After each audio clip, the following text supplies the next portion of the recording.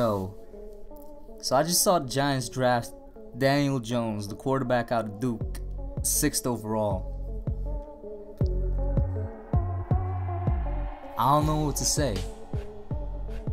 Josh Allen was still on the board. Josh Allen, the pass rusher, the edge rusher, who we need, because our only edge rusher is Lorenzo Carter, was still on the board, and he went to the Jaguars in 7th. Nobody could ever complain about our QB situation anymore. There's always people in the media, people that hate on the Giants, that say, oh no, there's nobody behind Eli. Eli's already trash. Who are you going to have to replace him? I don't want to hear anything after this. But Daniel Jones, are you serious? There's been leaks today. Yesterday, there was a leak saying the Giants are taking Daniel Jones at 6. I was like, no way they're not. That's a smokescreen. They're probably going to take Haskins. They're probably saying that so a team could trade up and give us some more picks, and we'll get Haskins. Drew Lock even. 2 better quarterbacks were on the board, including the one I think is the best in the draft. Dwayne Haskins out of Ohio State was still on the board. The dude that posed in a Giants jersey and has been wearing Giants wear all year long, saying, hey, I want to be drafted by the Giants all year long. And Daniel Jones, it's not like he's a terrible quarterback, but he's not worth the 6th overall pick.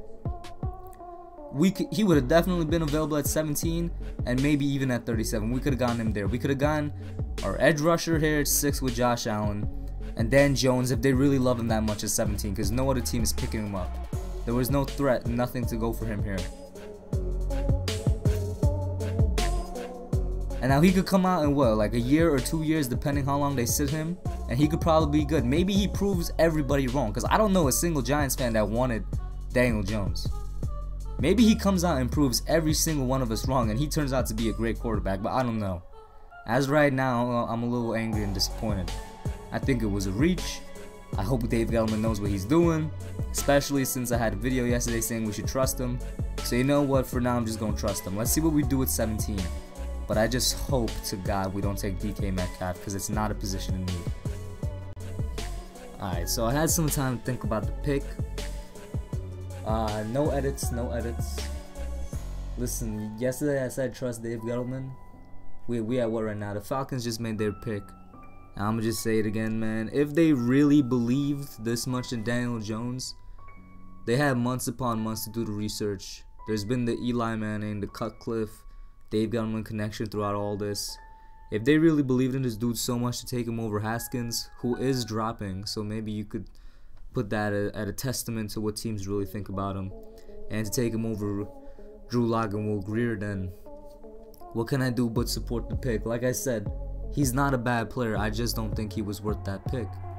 I strongly believe we could have gotten him in the 2nd round and then picked up a great defensive player first. But we got the quarterback of the future. We got the successor. I don't want to hear any more quarterback talk. If this is who they thought was best, then I'm going to trust him, because every move before this that Dave Gettleman has made has been for the team. So let's hope this dude develops into something great. I mean, shout out to the dude Fisk Vegas on YouTube. He makes some good videos out there. He's saying basically the same thing I'm saying. I just checked it out. We just gotta trust the process, man. Trust in Gettleman and trust that he's doing the right thing. I'll be back when we make the 17th pick. Alright, yo, I'm back. You might hear the TV in the background. That's because it just said on the bottom, you know, pick is in. Hopefully it's not DK Metcalf. That's my only person I don't want, because we don't need a wide receiver. And literally, as soon as I was thinking that, they put up highlights of DK Metcalf on the TV. I don't know what to think anymore. I'll be back just now. Basically, I want anybody but DK. I want Andre Dillard or Jawan Taylor. Jawan Taylor's still on the board, so give me an offensive tackle. Any defensive player that I want is already off the board. Brian Burns went right before us to Carolina, so I mean, if they see something in Dexter Lawrence, maybe Jeffrey Simmons, I don't know. At this point, I'm just waiting for it to happen, but I think the best bet would be to go Andre Dillard. I think he's the best remaining offensive lineman on the board. Let's see what happens. The pick is in. Let's hear it. Oh, They have somebody announcing it. Please be Andre Dillard. Okay, Dexter Lawrence. I'm happy with that. I said, yo, listen, if they see some Dexter Lawrence, I'm fine with it. I'm completely happy with it. Gettleman, yo, you the god for that. Because honestly, Lawrence and Christian Wilkins, you could decide between who's the better player. Wilkins went to Miami, I think. Yo, I'm happy with this. I'm good with it.